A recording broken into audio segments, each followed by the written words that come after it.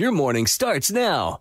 It's the Q102 Jeff and Jen podcast brought to you by CVG Airport. Fly healthy through CVG. For more information, go to CVG Airport /fly healthy. So Trevor is looking for a second date update with a lady named Lucy. Hey, Trevor, how are you? Good. Thanks for having me on. I appreciate it. Happy to have you. So let's start from the beginning. Why don't you tell us about Lucy and how that first date went? So I met this girl on Tinder, and she was amazing, right? Great chemistry right off the bat.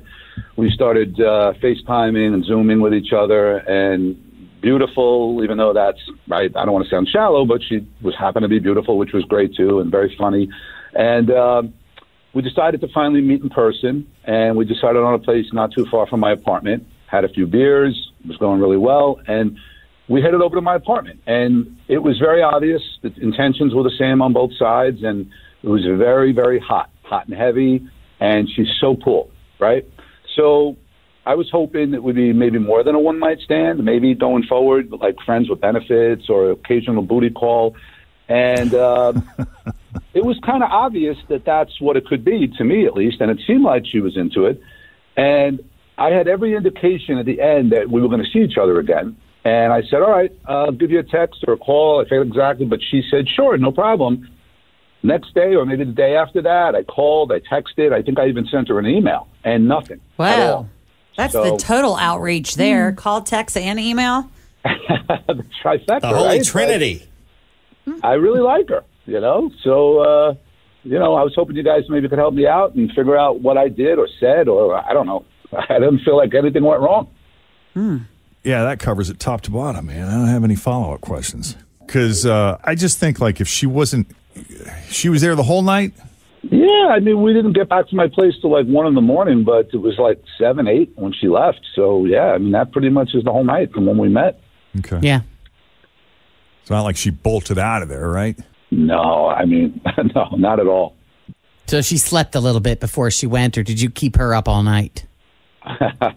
No, if I'm being 100% honest, we did sleep. Okay. Okay.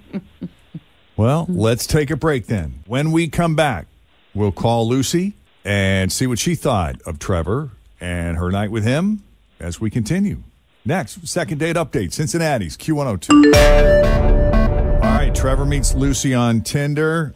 She's awesome. So much fun. Funny. That's a big part of it. Humor. Sense of humor is important, right, guys? Yes. Absolutely. It's number one on my list. Same. And it makes you like Laughter. way I gotta sexier laugh. sometimes than you might be just in general. There you go. So they went out for a few beers, ended up back at your apartment, right, Trevor? Yeah, it was at my place. Pretty hot and heavy. She stayed the entire night. You kind of went into this open-minded, like, hey, this could be something, this could be nothing. But after that experience, I think you were open to maybe exploring the possibility of a relationship. I mean, you'd be happy with a friends with benefits situation. Agreement. Absolutely, yeah. But if it morphed into more, do you think? Sure. I mean, again, she seemed fantastic. It was weeks before we met and on the phone all the time. So I got to know her pretty well in that way. Yeah. And right up until the very end, she seemed open to hanging out again. You didn't get any weird vibe from her? Absolutely none. That's why I'm so surprised. Did you send her out with a cup of coffee and a banana? Actually, she did take an orange. That's pretty funny.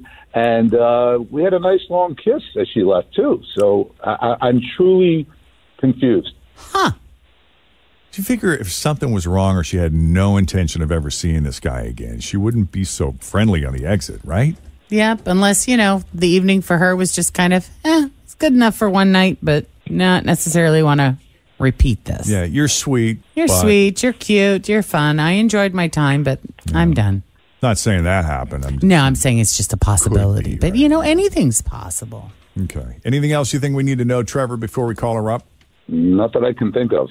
Okay. Let's call Lucy.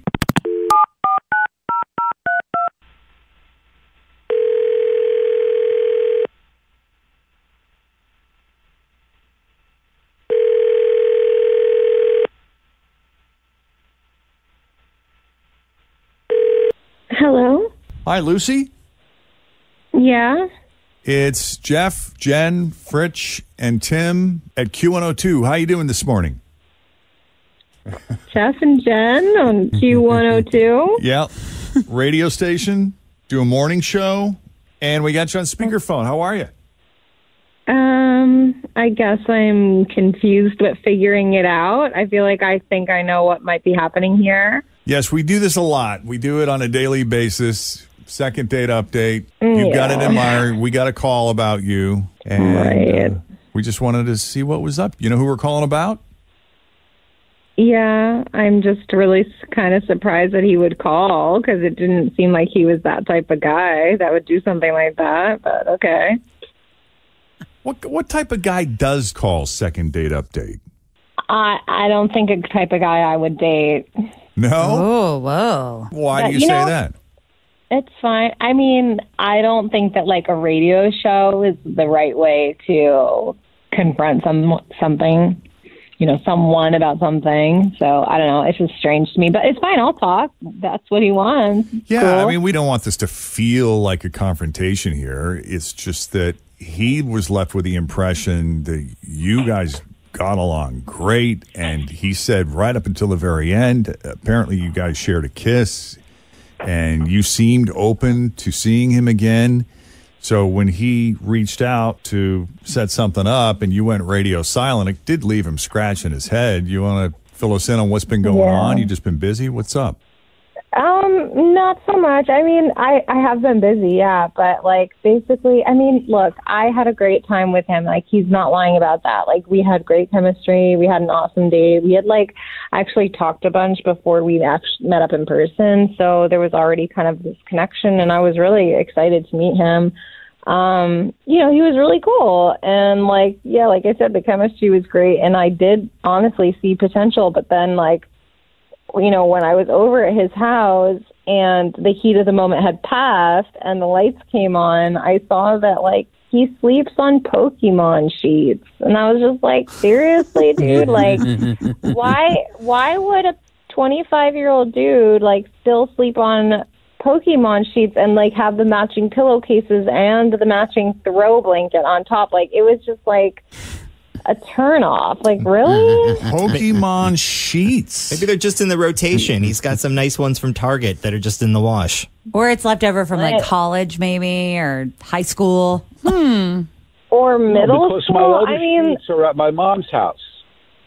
The what now? Oh, there he is. Because my other sheets are at my mom's house. I don't have a washer and dryer. That's what this is about. I don't have a washer and dryer. Who cares what kind of sheets they work? So wait, tell me where the Pokemon sheets came from. And why is your mom washing your sheets? Like, that's what matters to you? That's how shallow you are?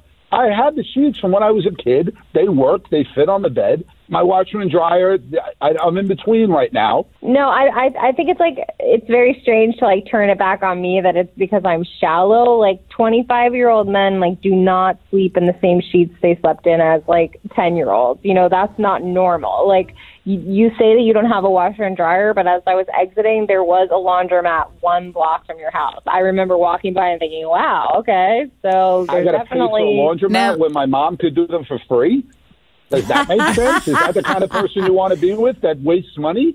I mean, I don't want to be with a dude that relies on his mother to do everything for him. Wow, Lucy. Okay. All right. So you're not going over to your mom's house and doing your own laundry. You're dropping your laundry off and your mom does it for you?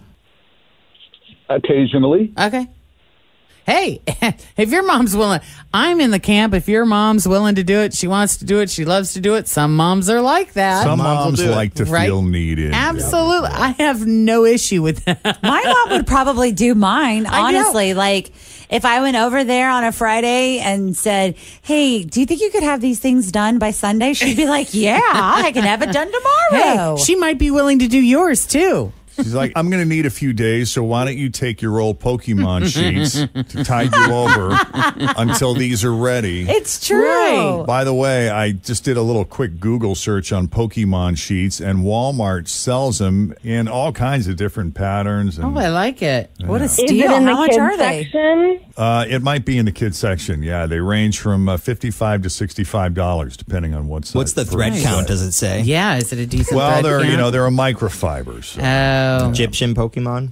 Yeah, that'd be better. Well, it doesn't sound like a match here listening to Lucy's disgust with Trevor's sheets and where he gets his laundry done. Yeah, I can't. I mean, if you think there's a possibility you're going to be bringing somebody home, get the Pokemon off the bed. Yeah. That would have been the first thing out of my mouth. Nice sheets. I was just so turned off. Like, it was just like killed the moment. You know, we had just had this awesome moment, and then the lights come on, and I'm like, wow. I feel like dirty now. Like, I feel like, weird. Yeah. Well, I'm sorry, Trevor. Her loss, guys. Thank you so much. Hey, you're a good guy for coming on, putting yourself out there. And Lucy, thank you for taking the call. We do appreciate at least giving us an explanation. Of course. You have a good one. Yeah, you too. Take it easy. You too. Bye. Thanks for listening to the Q102 Jeff and Jen Morning Show podcast, brought to you by CVG Airport. Fly healthy through CVG. For more information, go to CVG Airport /fly healthy.